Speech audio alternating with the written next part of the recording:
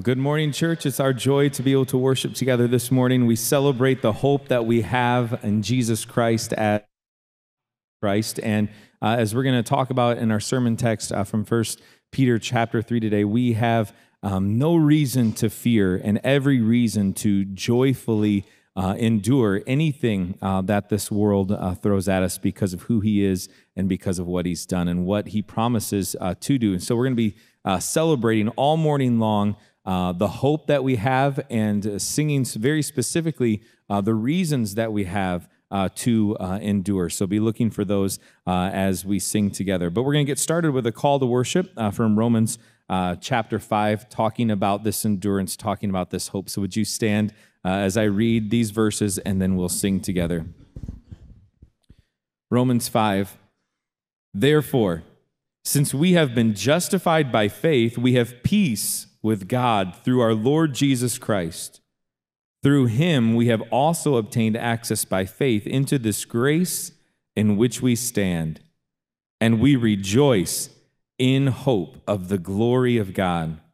Not only that, but we rejoice in our sufferings, knowing that suffering produces endurance, and endurance produces character, and character produces hope. And hope does not put us to shame because God's love has been poured into our hearts through the Holy Spirit who has been given to us. Let's sing of this hope together.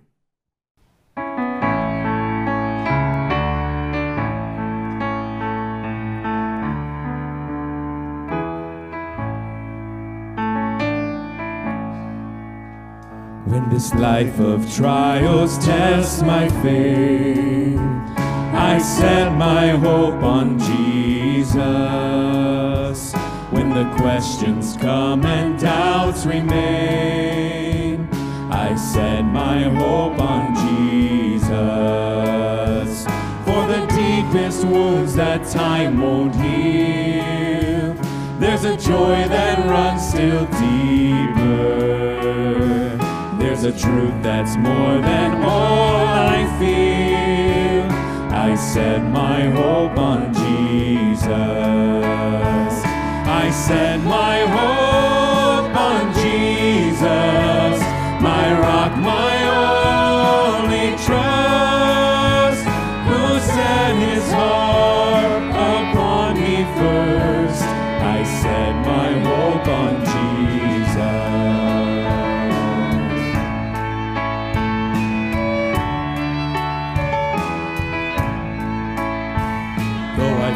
In this war with sin, I set my hope on Jesus. When I fail the fight and sink within, I set my hope on Jesus. Though the shame would drown me in its sea, and I dread the waves of justice, I will cast my life on Calvary. I set my hope on Jesus. I set my hope on Jesus, my rock, my only trust, who set his heart upon me first. I set my hope on Jesus.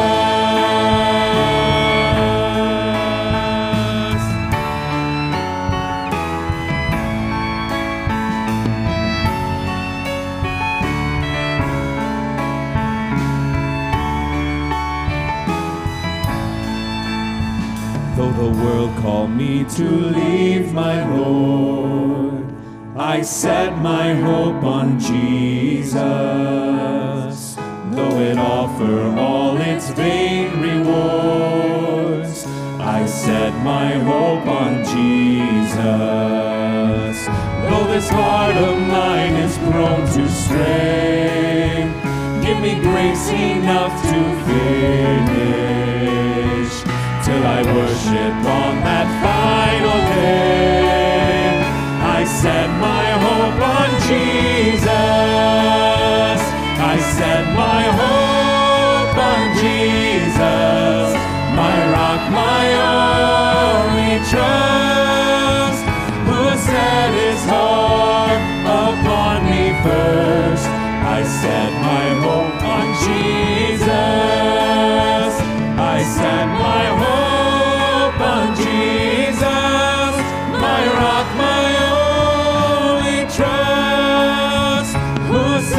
his heart upon me first. I set my hope on Jesus. I set my hope on Jesus.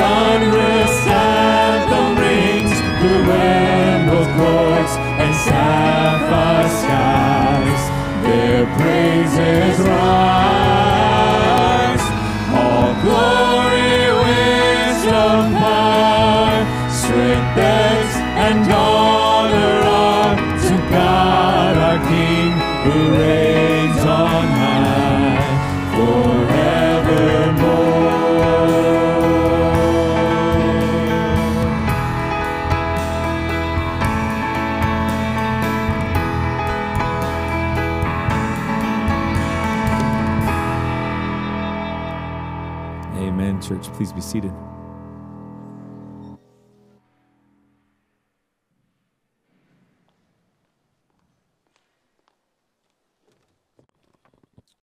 Morning. As you know, this time of year is the time when school is back in session, and a number of our ministries here at RBC are starting back up again or changing what they're doing. We're starting a new curriculum, a new study in our ABFs this morning in the book of Exodus. And so our concentration this morning, our focus for our congregational prayer is on ministries of the church. and particularly those that are making a change or starting anew here in the fall. So why don't you join me as we pray. Our Father in heaven, we bow before you this morning. We acknowledge that you are our God, you are our Creator, our Redeemer. All glory, wisdom, power, strength, and honor belong to you. Lord, we praise you this morning as the God in whom all of our hope rests, in whom none of our hopes will ever be disappointed. And we know, Lord, that apart from you, we can do nothing. But because we belong to you in Christ, because we're found in Christ, we're safe. Lord, by your grace, we stand faultless before you in Christ, and we'll one day reign with him. And we are grateful this morning. Father, as your church gathers together, hear us as we pray for the ministries of this church. Lord, we pray this morning for our ABF fellowships as we begin the study of the book of Exodus. We pray that you would use our study in this book over these next few months to help us grasp the great themes of redemption and covenant. Lord, help us to understand how this book prepares us to truly know the meaning of who Jesus Christ is and what he has done for us. Lord, use those who are teaching and leading to help our congregation know and apply the truths of this book for this church's good and for your glory. Lord, we pray for the start of another year of the children's ministries here at RBC. Lord, we pray for the Awana ministry as it begins again, and for those who are serving in that ministry. Lord, as these children hide God's word in their hearts, we pray that your word would be the seed that brings a harvest of the salvation of many children here. Lord, we pray for the Crosswalk ministry as they begin using a new curriculum. And it's meant to show our kids the big picture of who Jesus Christ is from every book of the Bible. And Lord, we pray for wisdom and patience and endurance for all of those serving in the Crosswalk ministry and in the nurseries, Lord. Help them to show these kids the love of Christ and to help them, Lord, to apply the Word of God to these kids' lives. Father, we pray this morning for our youth ministry. I know that even now, a number of our volunteers and youth are on their way back from Camp Ripley. And Lord, we pray for eternal fruit to be born this year in the lives of middle schoolers and high schoolers. Lord, we thank you for those who serve the youth ministry so faithfully. And Lord God, we pray for their holiness. We pray for their fruitfulness. Lord, we pray this morning for the many adult ministries here at the church, some of which are ongoing, some which are restarting now at the beginning of the school year. Lord, we pray for the Tuesday night men's study, the Wednesday morning women's Bible study, the Daughters of Grace ministry. We pray for Bible study fellowship, for pace setters, a number of other ministries going on here at RBC. Lord, we pray that each of these ministries would be enlivened by your Spirit, and that you'd use each of these ministries to conform people into the image of Jesus Christ.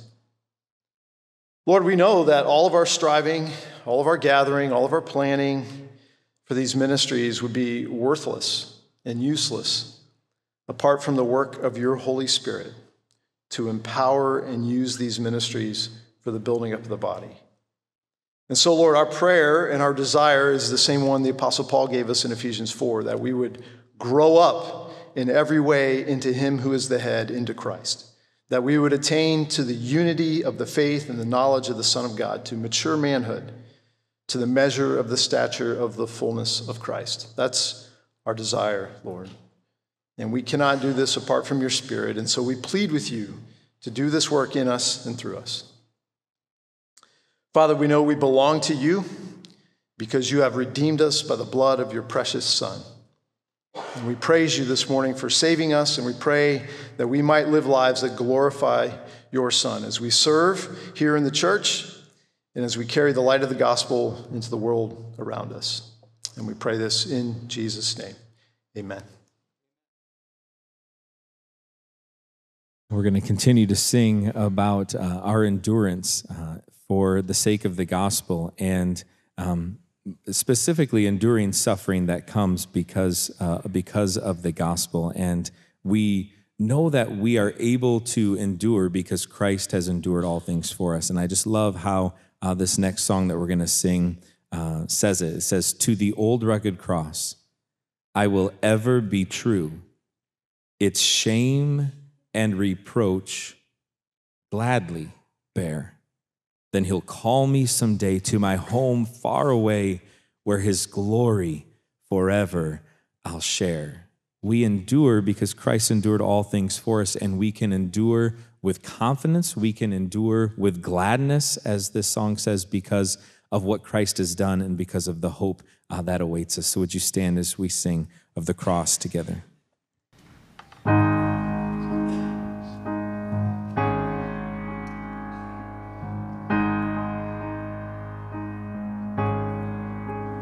On a hill far away stood an old rugged cross, the emblem of suffering and shame. And I love that old cross, where the dearest and best for a world of lost sinners was slain.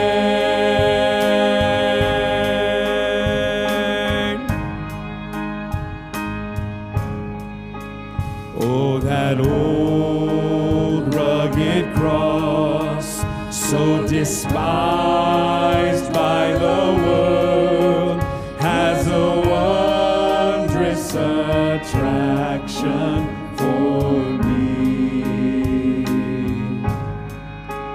For the dear Lamb of God left his glory above to bear it to dark Calvary. So I'll cherish the old rugged cross till my joy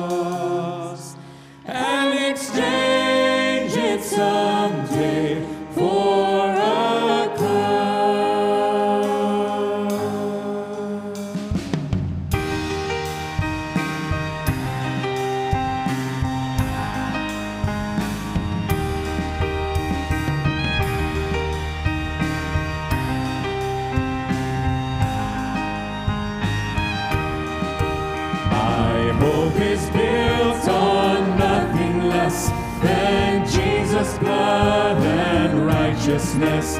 I dare not trust the sweetest frame, but wholly lean on Jesus' name. On Christ the solid rock I stand, all other ground is sinking sand, all other ground is sinking sand.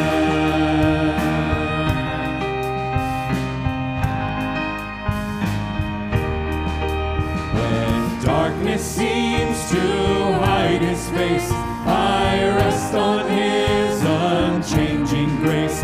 In every high and stormy gale, my anchor holds within the veil. On Christ the solid rock I stand, all other ground is sinking sand, all other ground is sinking sand.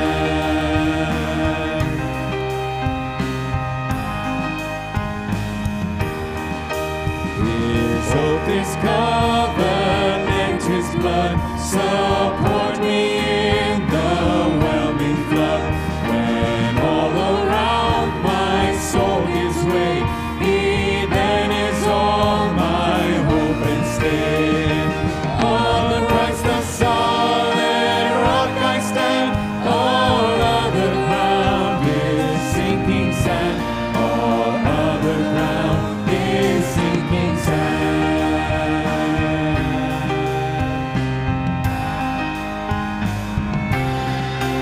When He shall come with trumpet sound, oh, may I then in Him be found, dressed in His righteousness alone, faultless to stand before the throne. On Christ the solid rock I stand, all other ground is sinking sand, all other ground is sinking sand. On Christ the solid rock I stand, all other ground is sinking sand, all other ground is sinking sand.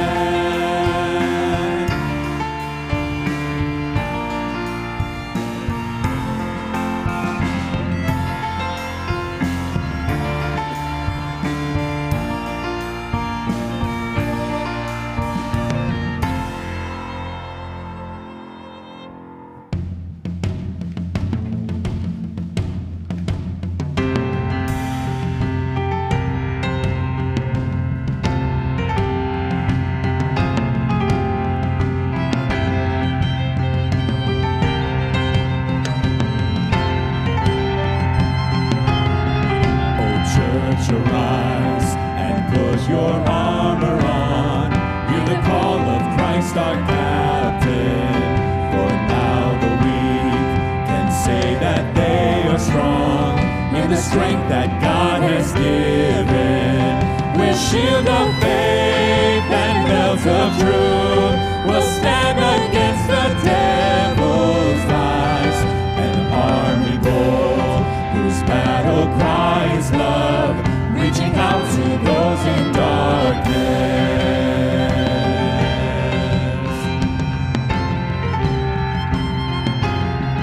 Our call to war, to love the captive soul, but to rage against the captor.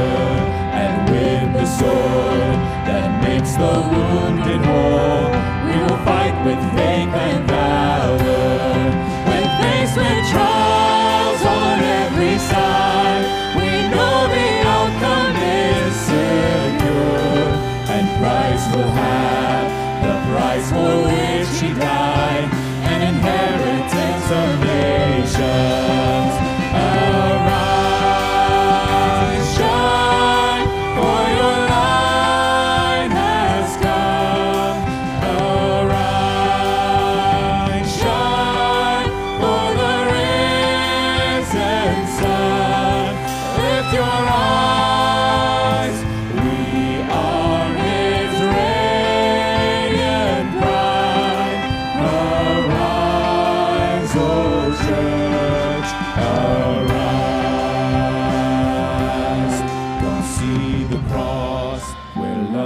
mercy meet as the Son of God is stricken.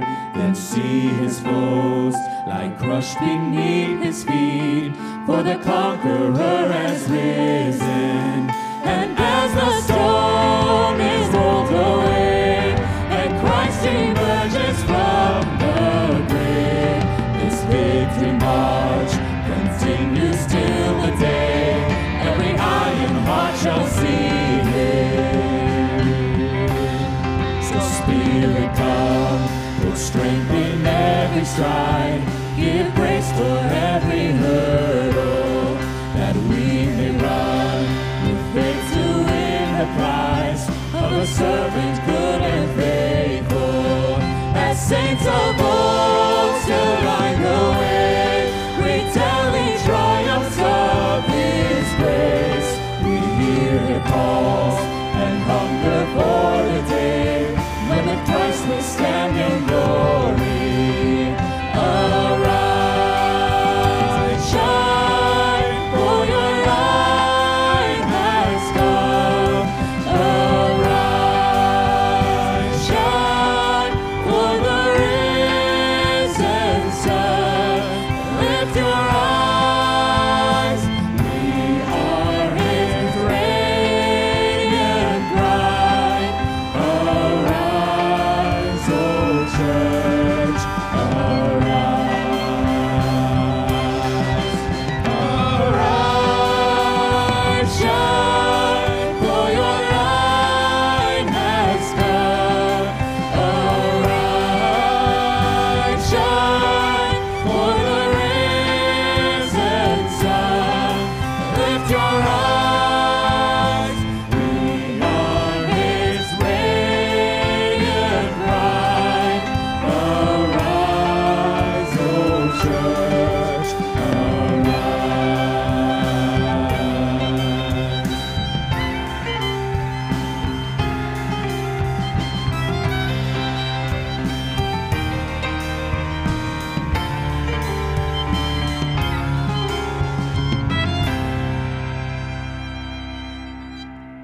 Amen. You may be seated.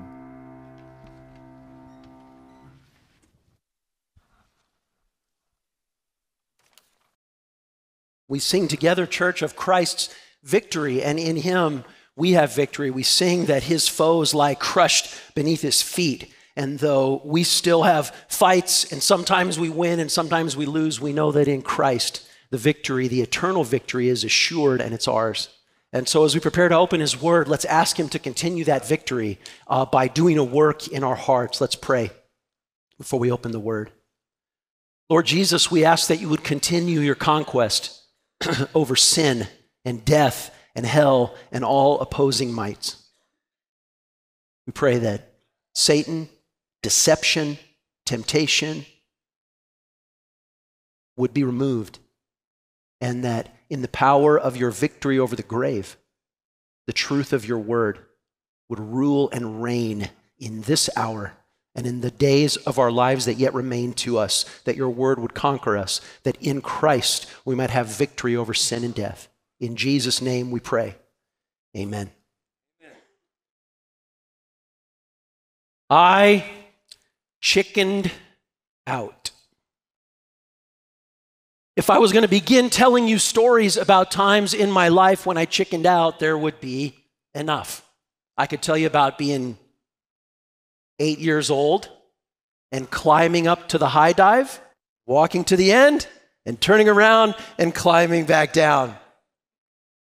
I could tell you about being a young adult on campus at University of Southern California and having opportunity to stand up for Jesus and chickening out. I could tell you of times when I have been in the role of pastor and elder, when I knew that I needed to go have a hard conversation, and at least temporarily I chickened out. Without being the hero of my own stories, I could also tell you of some times when I conquered cowardice and did the right thing anyway. I could tell you stories, and I'd have to leave the names out, of times when I I knew that a church member was so mad at me that they might actually slug me. But I went and chased them down anyway and forced them to talk with me.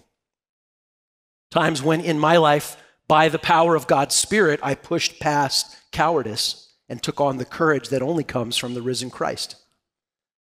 And so preaching this morning about overcoming fear, it would be a mistake for me to approach this preaching based on my own experience, even if my experience is in some way helpful to me or even to you as I share stories. Because a preacher who merely preaches out of his own experience is not what the Bible calls a preacher of the Word. We preach from the Word of God. But the marvelous thing about this text in 1 Peter is that Peter writes about overcoming fear, and he is able to write from his own experience because Peter knew what it was like to completely freak out. And Peter knew what it was like to overcome cowardice with courage. We're going to be taught this morning by someone who has done both. And if you struggle to overcome fear, wouldn't you like to be taught by someone who isn't just naturally and all the time 100% courageous, but wouldn't you like to be taught by somebody who knew what it felt like to chicken out and then knew how to overcome that? That's what we're going to see in Peter. You don't have to turn to these stories. Just let me read them. Two quick stories from Peter's life. One's from Matthew 26. And just imagine the sights and the sounds and the smells. Rembrandt has a painting of Peter's third denial of Christ, where the light from that charcoal fire and the sorrow and the shame for cowardice in Peter's face. Now Peter was sitting outside in the courtyard, and a servant girl came up to him and said, "You were also with Jesus the Galilean," but he denied it before them all, saying, "I don't know what you mean." And when he went out to the entrance, another servant girl saw him, and she said to the bystanders, "This man was with Jesus of Nazareth." And again, he denied it with an oath, "I do not know the man." After a little while, the bystanders came up and said to Peter, "Certainly you too are one of them, for your accent betrays you." Then he began to invoke a curse on himself. That's ironic. A curse on himself. And to swear, "I do not know the man." And immediately the rooster crowed, and Peter remembered the saying of Jesus, "Before the rooster crows, you'll deny me 3 times." And he went out and wept bitterly. The irony of the story is that much deeper in that it's not Caesar or even a centurion with a sword, but it's a servant girl that Peter completely chickens out in front of. But contrast that with this story I'm going to read from in the book of Acts. After Jesus' resurrection and ascension and sending of the Spirit, contrast what Peter sounds like here. In Acts 5, verse 27, Peter is brought not before a servant girl, but Peter is brought before the exact same or almost a very similar tribunal to the one that Jesus was standing before while Peter was denying him. And this is what happens. They brought Peter and his companion before them, and they set them before the high council. And the high priest questioned them, saying, "We strictly charged you not to teach in this name, yet there you have filled Jerusalem with your teaching, and you intend to bring this man's blood upon us." But Peter and the apostles answered, "We must obey God rather than men. The God of our fathers raised Jesus, whom you killed by hanging on a tree. God exalted him at his right hand as leader and savior to give repentance to Israel and forgiveness of sins. And we are witnesses of these things, and so is the Holy Spirit, whom God has given to those who obey him." And when the council heard this, they were enraged and wanted to kill them. You see the contrast. Peter's huddled by a charcoal fire, and he melts into a puddle at the question of a servant girl. Now, Peter's standing before a council that has all the power in the world to imprison him or even kill him, not just one servant girl, but a huge council, and they tell him and command him, stop preaching about Jesus. And Peter says to them, forget about it. Your words mean nothing to me. With a flint in his eye, and just like that, straight as steel backbone, he looks at that council and he says, you don't scare me and you can't stop me. What a change. Peter is unable to even identify with his very best friend who was giving up his life for him in front of the servant girl. And then Peter is unblinking and undeterred in the face of the most powerful council he could be in front of. What switched? I think we can see in 1 Peter chapter 3, verses 13 through 15, which is our text for this morning's sermon about how to have no fear. 1 Peter 3, reading from verse 13, 14, and 15. Peter is writing to Christians who are being persecuted and suffering for their faith. And he says to them, but rejoice insofar as you share Christ's sufferings, that you may also rejoice and be glad when his, you know what? Here I am reading from chapter 4, and that's not what I'm preaching on today. Unless that was a sign that we just, no, I'm just kidding. 1 Peter 3, verse 13. Now, who is there to harm you if you are zealous for what is good? But even if you should suffer for righteousness' sake, you will be blessed. Have no fear of them. Did he think of a servant girl when he wrote that? Or did he think of the council? Have no fear of them, nor be troubled. But in your hearts, honor Christ the Lord as holy, always being prepared to make a defense to anyone who asks you for a reason for the hope that is in you, yet do it with gentleness and respect. Our plan is just to go through the first half of verse 15 today, and we'll take that, what he says about apologetics and a reason for the hope, Lord willing, we'll take that in next week. But as Peter instructs us by his own experience and by the inspiration, of course, of the Spirit of God in this epistle, we'll take 3 steps to overcoming fear and to become women and men who have no fear. And the first step from verse 13 is to gain confidence from the question in verse 13. To gain confidence from the question in verse 13. You see the question in verse 13? Now, who is there to harm you if you are zealous for what is good? Verse 13 is a question that we call a rhetorical question. And a rhetorical question is a question that isn't asked because we want to know the answer. Like, we don't know yet who's going to win the presidential election. That's not a rhetorical question. It's still up in the air. This is a question like a boxer lifting up the championship belt and saying, who is the champ? Immediately after the fight is over and his opponent is knocked down, on the mat, and then when the new champion says, who's the champ now? He knows the answer to the question, but it's just a rhetorical question. So Peter asks this rhetorical question. It really fits with the last song that we sang, that in Christ we rise and in Christ we have the victory. He says in verse 13, who is there to harm you? Answer, no one. The fight's over and our opponent is knocked out. Even though the people to whom Peter is writing are about to be possibly arrested and lose all their money, and even some of them be beaten for their Christian faith. You see, verse 13 follows the promise of verse 12, which is a quotation from Psalm 34 that says in verse 12, for the eyes of the Lord are on the righteous, and his ears are open to their prayer, but the face of the Lord is against those who do evil.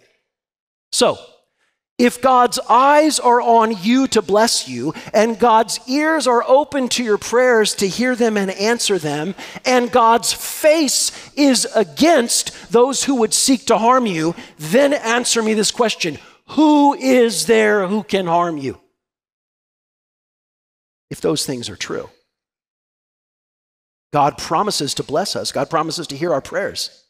God promises that his eyes are on us. So no one on earth can ultimately harm us or steal that blessing, because no one on earth is mightier than God. That's why. You can suffer and be imprisoned. You can suffer and be killed. People on earth can imprison you. People on earth can kill you. People on earth can insult you. But no one on earth can remove you from God's promised blessing if you are in Christ Jesus. Therefore, I can be arrested, but I cannot be harmed. I can be insulted, but I cannot be harmed. I can be slugged and even stabbed, but I cannot be harmed. Not ultimately, because the eyes of the Lord are on me to bless me, and his ears are open to my prayers. Matthew Henry says of this verse, Christians have no reason to be afraid of the threats or rage of any of their enemies, because the Christians' enemies are God's enemies. God's face is against them. God's power is above them. And our enemies can do nothing to us but by God's permission. Therefore, Christian, trouble not yourself about them and be not afraid of them. That's exactly right. That's exactly right. The thought in this rhetorical question is very similar to the thought in Romans 8, verse 31. If God is for us, remember that verse? Romans 8:31. If God is for us, then who can be against us? That's the same as the new champion holding up the belt. Who's the champ now? If God is for us, who can be against us? And then, just like the audience to whom Peter was writing, that they were going to suffer and be arrested for their Christian faith, they were going to be persecuted, which may well, brothers and sisters, be coming to us, even in the West, even in the U.S., that may be coming for us. So just like that audience, the audience that Paul was writing to in Romans, don't forget that after Romans 8:31, it talks about you're going to face tribulation, persecution, danger, nakedness, and sword. And then he says, in all these things, you are more than conquerors. So you can be imprisoned. You can be, quote unquote, hurt, but you cannot be harmed. Since God is for us, what is tribulation or persecution or danger or nakedness or imprisonment or sword? Christian, you can be killed. But Christian, you can never have your life taken from you, for Christ is your life. Christian, you can be jailed. But Christian, you can never lose your freedom and liberty, for Christ has set you free indeed. Christian, you can be punched, beaten, but you cannot be harmed. You can even suffer starvation, but you will always have more than enough because you have the bread of life and the living water. We can gain confidence from the question, who is there to harm you? If you are zealous for what is good. The threat of harm, I'm telling you, this is describing what happens to us, even though it's a simple description. The threat of harm is what punctures your zeal and turns you into a coward. But if you get this question right, who is there to harm you?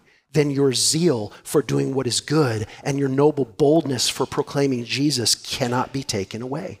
Cannot be taken away. Who is there to harm you? If you are zealous for what is good. He doesn't go on to say this, but couldn't we just logically and for didactic purposes put in the other question? Who is there to harm you if by your lack of courage you forget Jesus, you neglect God, and you don't do what's good? Who is there to harm you if you're zealous for what is good? How can we be more zealous for what is good? This is how. This is how. Put all your hope in God's promises. Memorize Psalm 56, verses 3 and 4. Because Psalm 56, verses 3 and 4 say this: when I am afraid, I put my trust in you. In God, whose word I praise, in God I trust. I shall not be afraid. What can flesh do to me? Memorize Psalm 118, verse 6. Because Psalm 118, verse 6 says this: the Lord is on my side, therefore I shall not fear. What can man do to me? The Lord is on my side as my helper. I shall look in triumph on those who hate me. Their hatred of me is not going to make me less zealous for doing good, because I know in Christ I'll triumph over them. They can hurt me, but they cannot harm me. They can persecute me, but they can never steal God's promise of blessing from me. The first step toward becoming a less fearful person, the first step toward conquering your cowardice and being a bold Christian, is to gain confidence from the question in verse 13. There's a second step in verse 14, and that's that we can grow in courage from the promise in verse 14. Verse 14 says, even if you should suffer for righteousness' sake, you will be blessed. Have no fear of them, nor be troubled. Grow in courage from the promise in verse 14. And the promise in verse 14 is the phrase, you see it in the middle of the verse, you will be blessed. That's the promise, 4 words, you will be blessed. Grow in courage from the promise in verse 14. This text functions with a promise and a command.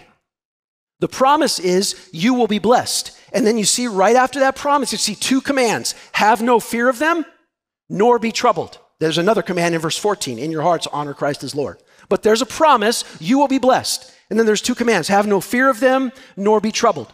Notice that the absolute promise from God is an invitation from God. It's a promise from God that depends on God's faithfulness. And then we're given commands as we follow those promises. It's really important that we get the order, kind of the gospel order of salvation and promises, and then commands and obediences correct. And God's promise of salvation comes first. And then come our commands to walk in the way that our Father has commanded us to walk. This morning, we're going to begin the study of Exodus. What a great book for our ABFs to study. There are going to be dozens and dozens and dozens of things to find in Exodus. But one thing that you'll find in Exodus is, when does salvation come? And then when does obeying the commandments come? The 10 Commandments aren't given while they're enslaved in Egypt, as if God were to say, oh, get 8 out of 10 and I'll let you out. God lets them out by the promise of his grace, his mercy, the blood of the Lamb. And then come the commandments to walk in his ways. There's a promise to you in verse 14. You, if you're in Christ, you will be blessed. And then there are 2 commands to you in verse 14. Have no fear of them, nor be troubled by them. But the most important thing first is that you grab a hold of that promise. Grab a hold of those 4 words. You will be blessed. Struggling believer who feels like your intimidating in-laws or your grouchy neighbor or your impossible boss is in control of your life, grab this promise from God. You will be blessed. Therefore, have no more fear of them, nor be troubled by them. Don't let that promise flitter away like a butterfly. Take it as the word of God. I can count on it because God is faithful and God cannot lie. Hold hard to that promise. But watch. That promise is hard to hold on to, and this is evident from the way the promise is set up. Did you see the beginning of verse 14? But even if, that gives away the game right there. He's saying you're walking in blessing, even if you're getting arrested and they're taking all your money and they're beating you up and they're threatening to kill you. That's because the promise requires faith. If we walk by sight when we're suffering and getting persecuted, it just doesn't work.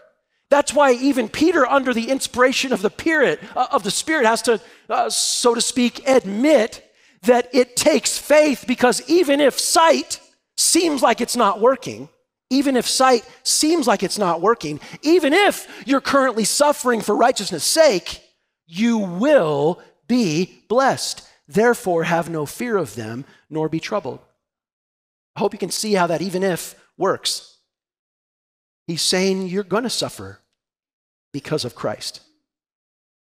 Nevertheless, because of Christ, at the last judgment, your suffering will be as nothing, and your joy will be as everything. And the suffering of those who have opposed Christ will be everything, and their prosperity will be as nothing. We have an inward confidence that in Christ, though the world is against us, we conquer.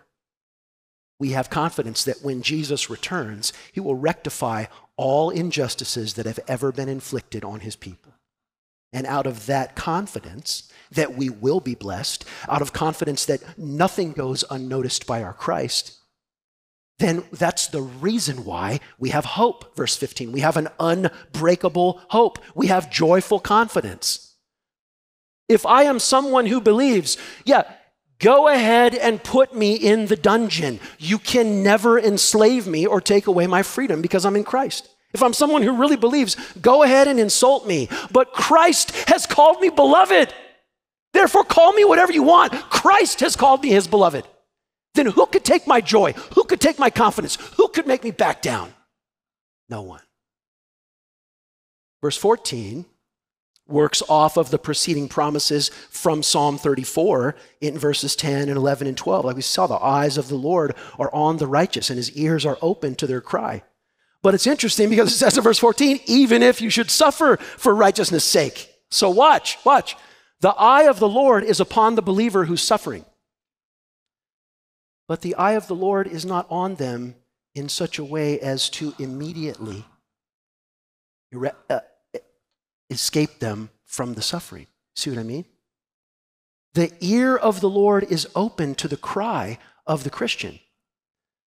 But if the cry of the Christian is, never let anyone insult me, never let anyone go against me, never let anyone persecute me, that's not the prayer of the genuine Christian. That's not the prayer that God answers.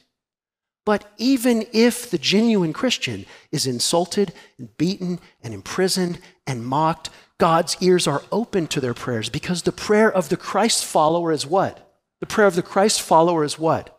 Keep me loyal to Jesus.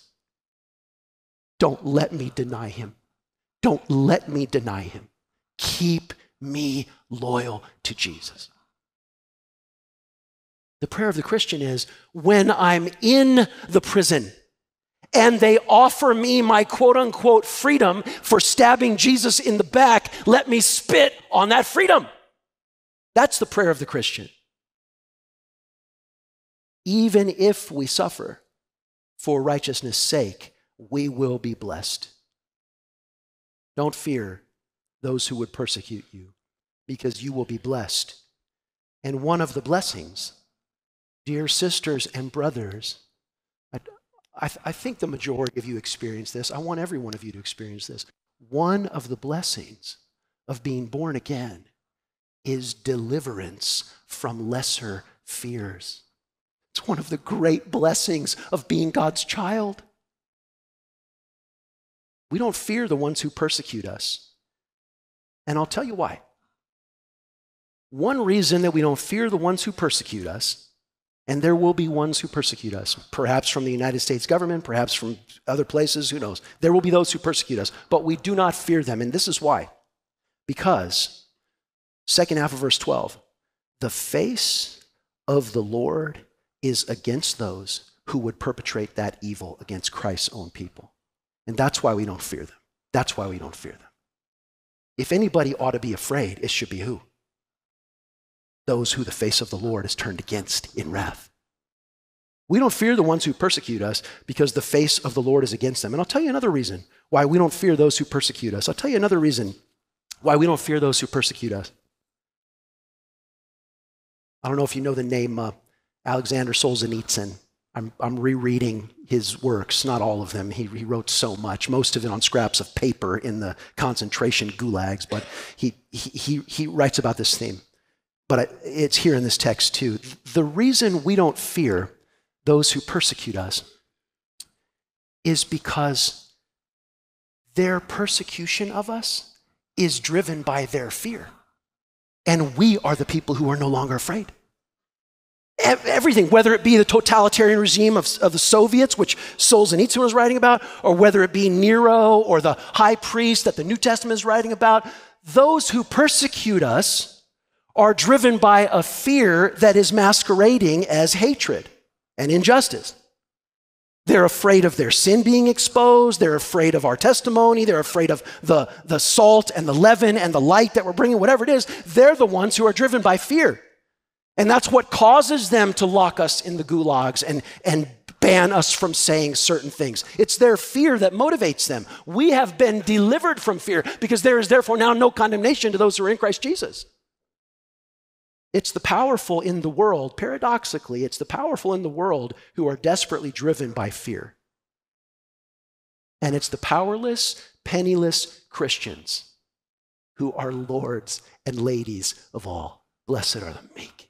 They inherit the earth. The powerful world is living without God's blessing. Those who trust in Jesus have the blessed peace of Almighty God, even if we don't have any money and we lose our banking privileges or whatever it is.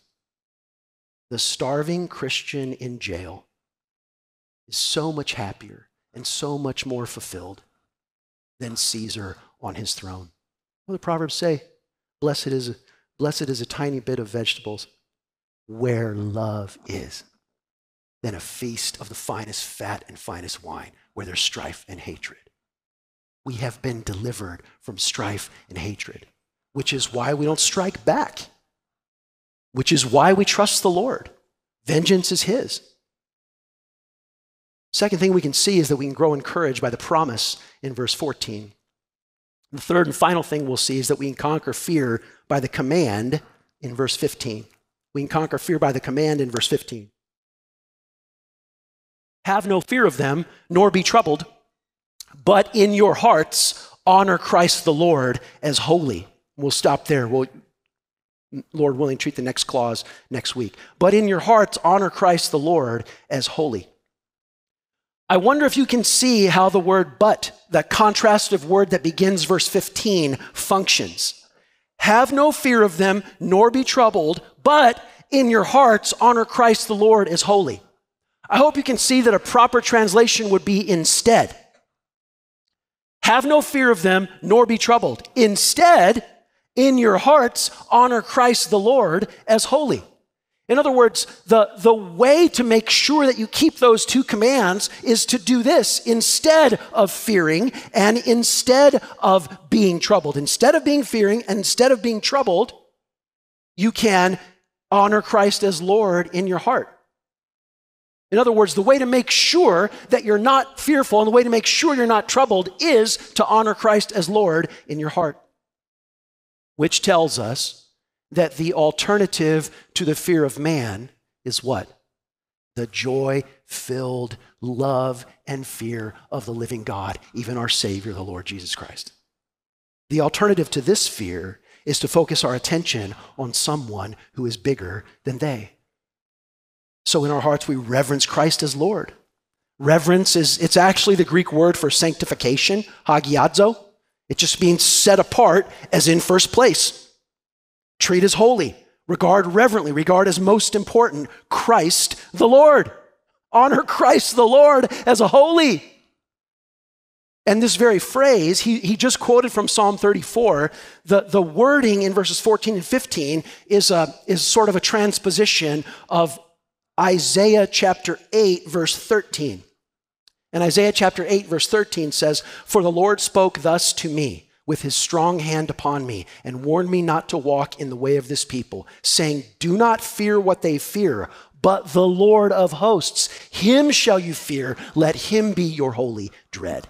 Isaiah 8, Verse 13 is, I think, in the background of Peter's mind as he writes verses 14 and 15 of his epistle in chapter 3. To reverence Christ as Lord means to know that Christ is in control of my persecutors. To reverence Christ as Lord means to really be sure that Christ is in control of all the events that are happening. That's why Matthew Henry said, Christians have no reason to be afraid of the threat or rage of any of their enemies. Why? Because the Christians' enemies are God's enemies. God's face is against them, God's power is above them, and they can do nothing to you but by God's permission. Therefore, trouble yourself not about them and be not afraid. So a heart that's, verse 15, a heart that is filled with the holy praise of Jesus is a heart in which there is no longer room for fear. A heart that is filled with the holy praise of Jesus is a heart that has no room for the fear of man. A heart that sets up Christ as Lord is a heart that will not fall prey to fearing this prime minister or this president or this director of this or that or the other thing or this Caesar or this Nebuchadnezzar.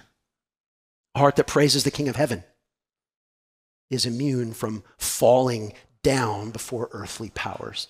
We don't bow. We don't bow. Not because we don't bow, period. We don't bow because we have already bowed to the Most High. Therefore, we don't bow to the lesser. Sanctify Christ as Lord. Bow before Christ as Lord and find yourself delivered from the fear of these imposters who tell you to deny Christ. There's a link between verses 14 and 15. I hope you can see it in the text. The fear of those who persecute us can only be gone one way. There's only one thing that can vanquish that fear, and that's to bow down before Jesus Christ as Lord. The only way to put fear in its place is to put Christ in first place. And there's a reason why the only way to put fear in its place is to put Christ in first place. And the reason why is what? The cause of all of our fear is that we make something that's not bigger than Christ as if it was bigger than Christ. That's game, set, match. The cause for our fear is that we make something that's not bigger than Christ, but we treat it as if it's bigger than Christ. The cause of all our fears being so fearful is our negligence and forgetfulness of the greatness of our God and the cosmic, conquering promise of Christ, our King of Kings. And it's unbelief and forgetfulness about that would make our knees knock down here on the earth. If we'll be delivered from that, it's this way, by sanctifying Christ as Lord in our hearts. The way this works is that we can talk about the many and the one. If you would be delivered from many sources of fear, then bank your all on the one. If God is not in first place, if Christ is not in first place, then I will not be surprised that your life is like a ticker tape parade of different fears. This week you're afraid of this conspiracy, and next week you're afraid of cancer, and the next week you're afraid of being persecuted, and the next week you're afraid of this, and the next week you're afraid of that. Because all of those things seem so large to you. It's our instability and our restlessness, like a ticker tape parade in a windstorm. Because fears multiply when the many they never stop multiplying. The only way to get rid of the many is not to shoot them down one by one, is to bow down before the one. What if there was only one fear in your life? What if there was only one hope in your life? What if in your heart Christ was set apart as holy and altogether supreme? Then you would be delivered from all those other fears. And all those many fears would just seem like the flies that they are. And you just swipe them away. Psalm 62, verses 5 through 7, talk about one and one only. Psalm 62, verses 5 through 7. For God alone, my soul wait in silence, for my hope is from him. He only is my rock and my salvation, my fortress, I shall not be shaken. On God, my salvation and my glory rests. My only mighty rock, my only refuge is the living God alone. Psalm 62. Those who fear God don't need to fear everything and everyone else. Those who trust God, he's going to go on to say in verse 15, those who trust God don't need to fight back. They can do it with gentleness and respect. They don't have to take up Saul's armor. Those who trust God can trust God with the outcome. The reason why is because my relationship with God enables me to deal with any form of relational hostility against me. What would that be like?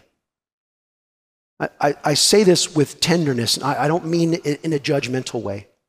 Some of you need to get way better at handling relational hostility against you.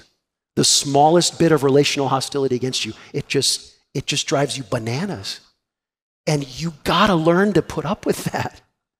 But the only way to learn that is that my relationship with God gives me ballast against all the relational hostility against me.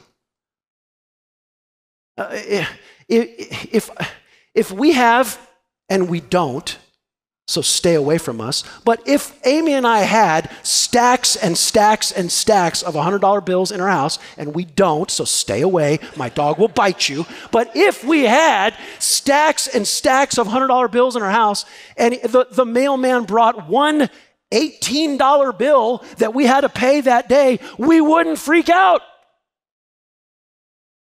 My relational stability with God Almighty, does it or does it not allow me to handle any and all relational hostility directed against me? If my happiness is in God, then my happiness cannot be stolen by a prison sentence.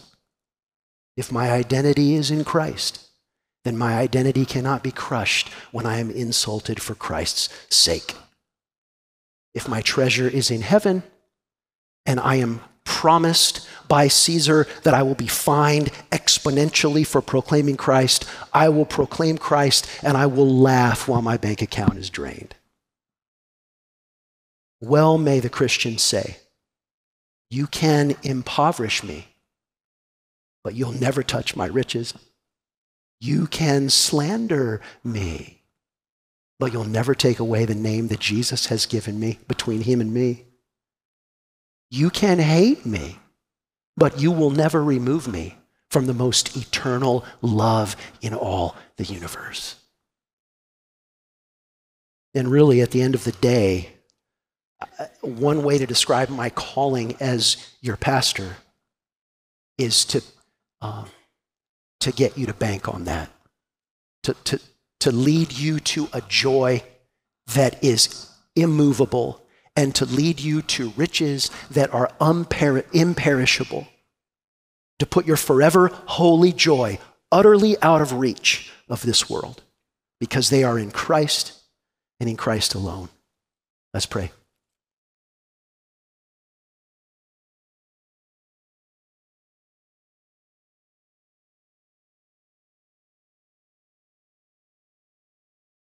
Heavenly Father, we bow before you and we ask that you would hear your children as they pray.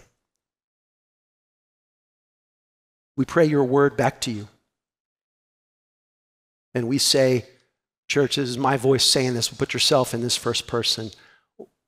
God, we say, when I am afraid, I will put my trust in you, in God, the living God, whose word I praise.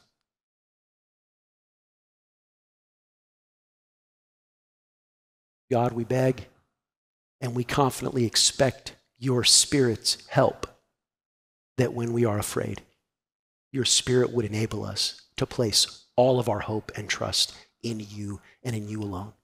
Bless the preaching of your word to the courageous living of your people. For Jesus' sake, amen.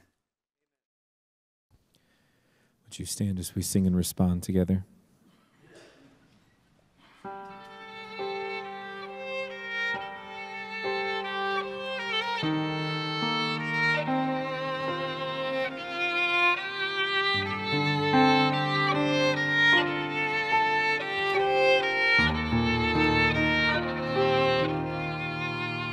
When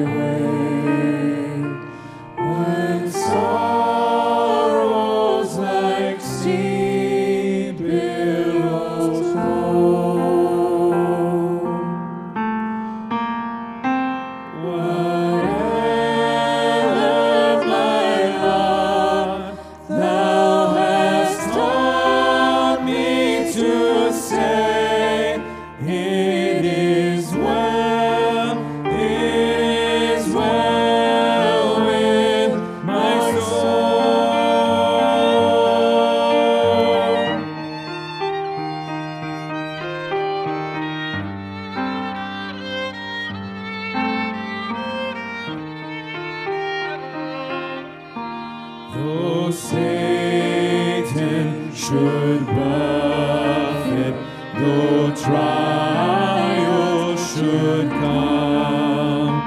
Let this blessed assurance control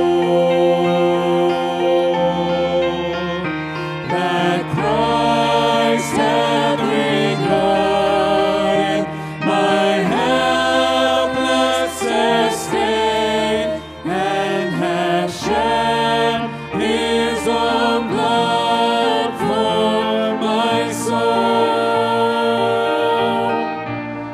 It is well with my soul. It is well with my soul.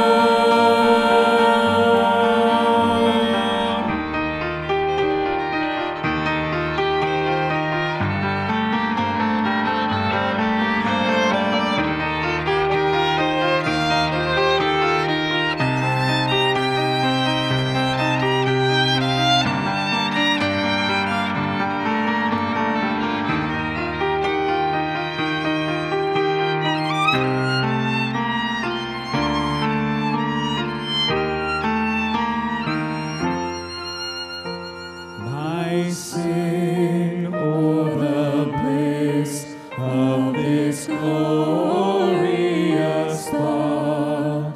My sin not in part, but the whole is nailed to the cross, and I bear it no more. Praise the Lord, oh my soul. It is well with my soul. It is well with my soul.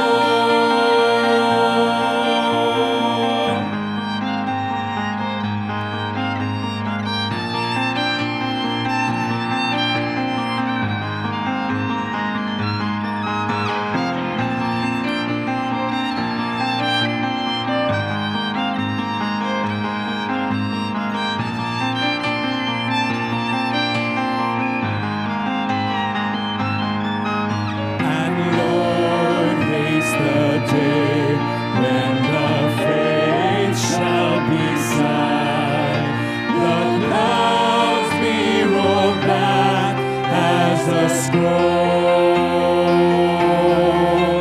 the trump shall resound, and the Lord shall descend. Even so, it is well with my soul. It is well with my soul. It is well with my soul. It is well with my soul. It is well with my soul.